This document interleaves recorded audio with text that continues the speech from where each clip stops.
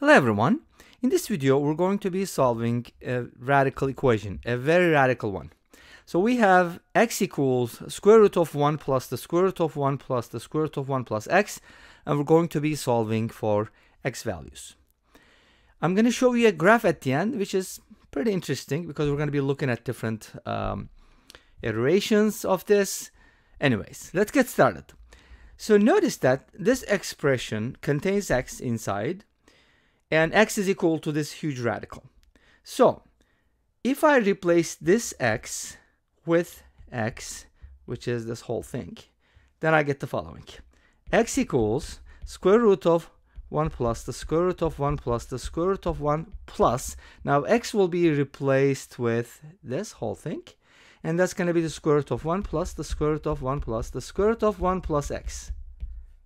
I hope that makes sense. So we're going to get more radicals. And if I keep doing this, like I can do it one more time, million more times, and then replacing this x with the original one, or if you want, you can use this one, right? And then you're just basically going to keep getting something like this. The square root of 1 plus the square root of 1 plus the square root of 1, dot, dot, dot. And of course, you're going to have an x at the end, right? Equals x. So how do we evaluate something like this? So here's the idea. If you look at the original problem, if the square root of 1 plus x is the same as x, then you get the square root of 1 plus x, and then 1 plus that, which is the same as x, and you get x equals the square root of 1 plus x. In other words, this works if x is equal to square root of 1 plus x. We'll talk about the details of this equation, but before that, this is an infinite expression that converges to a certain value, and the answer is actually fairly interesting. So it has some interesting flavors in it. So let's go ahead and do the following. So if you have an expression like the square root of 1 plus the square root of 1 plus the square root of 1, we set it equal to x, and then we realize that this whole thing is the same thing as the original. So we get something like the square root of 1 plus x equals x. Wow, that's kind of interesting, right?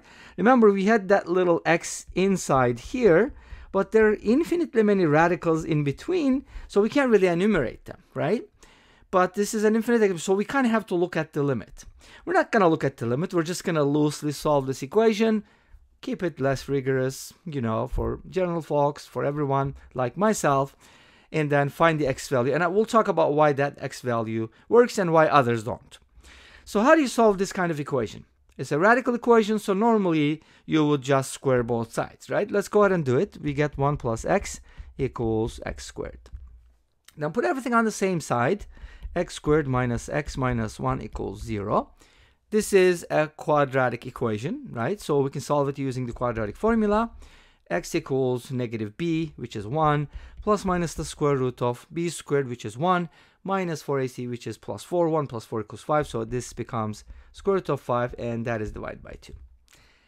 This quadratic equation has two solutions. One of them is, you can call it x sub 1 if you want. I won't. 1 minus root 5 over 2, and the other one is 1 plus root 5 over 2. Unfortunately, maybe fortunately, 1 minus root 5 is less than 0. Therefore, this is a negative quantity. Why did I say that? Because this does not satisfy the original equation. And you can easily find it by substitution. Like if you plug this in, you would notice that you get square root of 1 plus 1 minus root 5 over 2, and then that would equal 2 plus 1, 3 minus root 5 over 2, and then the square root of that equals x, which is 1 minus root 5 over 2.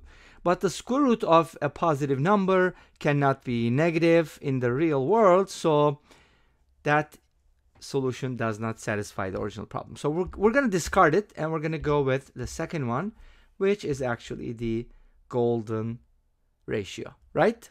Okay, great. So awesome. This problem has a golden flavor, even though the title may not say so, or maybe it'll say so, who knows?